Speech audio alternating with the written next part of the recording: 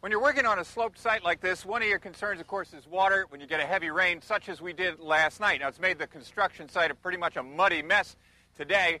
And one of your concerns, of course, building a new house is to protect the building from that kind of water damage. Around on the other side of the house, Robin is working on controlling just that exact problem. We're at the point in construction where we're ready to waterproof our foundation walls, and that's exactly what we're going to do with Steve Cicones here. Tell me why we need to waterproof the foundation walls. We need to protect the inside of the house from moisture damage.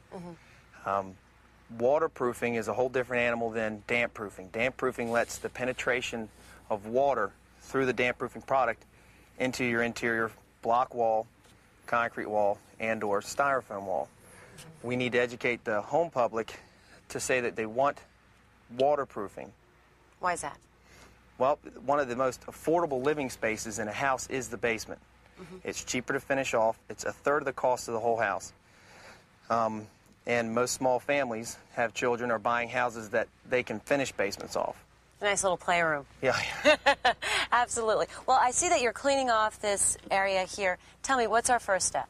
Well, we need to clean the footing off so we get good bond. When I spray, I'll spray down and onto the footing about 4 inches, so any water that comes down will roll off.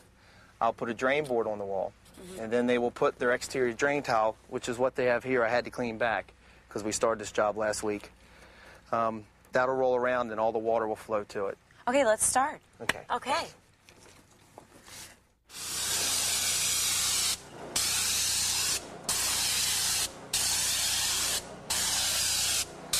What we're doing is putting down a waterproofing membrane. In this case, it's called a Marcoat 5000. And what it is a polymer.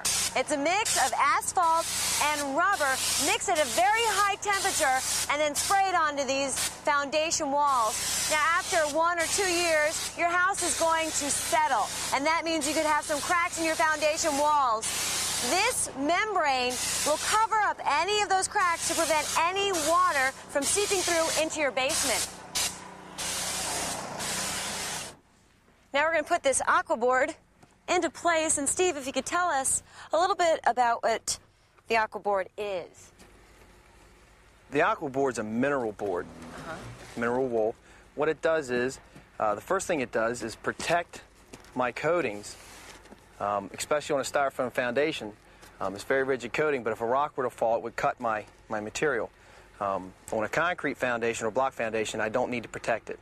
This adds water drainage, so any water caught in the substrate in the soil drains through the soil, hits the board, runs down to your exterior drain tile, which we'll be doing after we apply all the board. So you have a drain tile down here that takes all the water away from the house. Yes. And that is crucial.